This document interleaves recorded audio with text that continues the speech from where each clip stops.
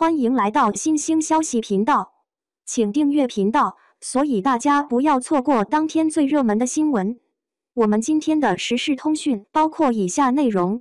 网爆冯绍峰相亲失败，想和赵丽颖复合，两人线下私会多次被拍。最近有港媒爆出冯绍峰相亲失败，想与赵丽颖复合的消息。赵丽颖会为了孩子与他复婚吗？答案还真不好说。其他明星夫妻在离婚后，大多都是老死不相往来。反观冯绍峰和赵丽颖，两个人不但没有反目成仇，反而成为了好朋友。其中必然有两人为了儿子想健康成长的原因，但也有两人的婚姻本身没有矛盾，都是冯绍峰妈妈不满意颖宝这个儿媳的原因。冯绍峰和赵丽颖的婚姻来得快去得更快，两人在恋爱期间没有任何消息传出，就直接官宣已经步入婚姻的殿堂。刚结婚没多久，就直接宣布赵丽颖已经怀孕。不少网友猜测，冯赵两人很大可能是奉子成婚，在发现赵丽颖怀孕后，所以直接宣布了两个人要结婚。毕竟官宣结婚后没多久，儿子想就出生了。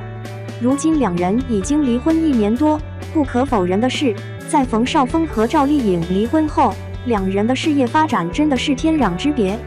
冯绍峰资源下滑严重，最近更是爆出为了一部戏深夜陪导演喝酒以求资源的照片。反观赵丽颖，在离婚后颜值事业双双回春，时尚资源也越来越好，通过1年多的发展再一次成为娱乐圈的顶流女皇。冯绍峰和赵丽颖复合的消息不是第一次传出了，此前就有狗子拍到两人同时现身横店，深夜两人共进午餐后才一前一后相继离开。私底下两人也经常带儿子想一起旅游相聚，不少网友还是非常支持两人复合的，因为不管怎么样都要给孩子一个完整的家庭。冯绍峰和赵丽颖的婚姻本就出乎大众的意料之外，仿佛就是一场过眼云雨，大家还没缓过神来的时候，他们就已经离婚了。我们都知道，冯绍峰和赵丽颖离婚最大的原因就是冯妈妈，她觉得赵丽颖是农村出来的，更不喜欢事业心太强的女人，而颖宝也不可能做一个结婚之后就完全依赖男人的女人，所以双方矛盾很多，最终闹得走向离婚的地步。离婚后，冯绍峰不管是事业还是精神状态，貌似都颓废不堪，整个人也显得油腻发福了起来。想必冯妈妈看到儿子这个状态也很后悔。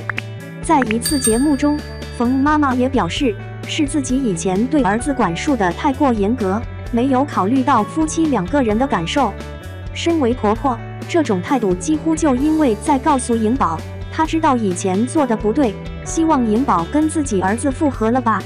当然，这也仅只是冯妈妈的想法，究竟复婚不复婚，还是要看赵丽颖自身的意思。